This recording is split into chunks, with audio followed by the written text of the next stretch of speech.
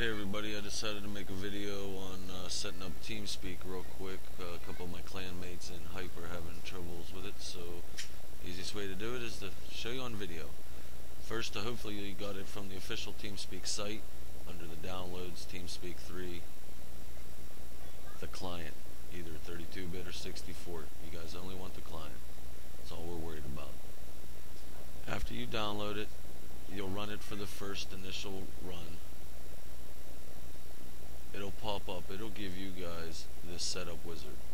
You run through the steps, put the name you use in your game right here. It's real simple. All these are common sense. I enable the overlay. They'll tell you it's a cheat, but we use it. It shows you who's talking when you're in game. It's kind of nice. You get until you know your clanmates' voices.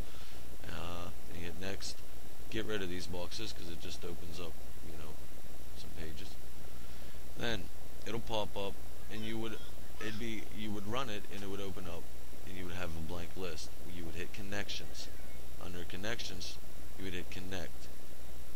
And right here, when it asks for a server address, you would put bills.forbesthosting.com:9930. You got to make sure you put the port number in, because if you don't put the port number in, it won't know where to go.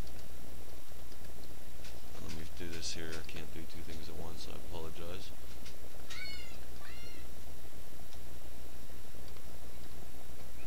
I have no password. You put your nickname you want to be known as, which I said just use your in-game name. It's less confusion. No password.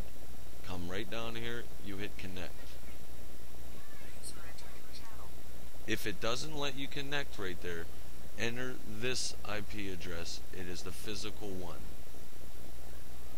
Once you have logged in once, you'll notice you're on free parking.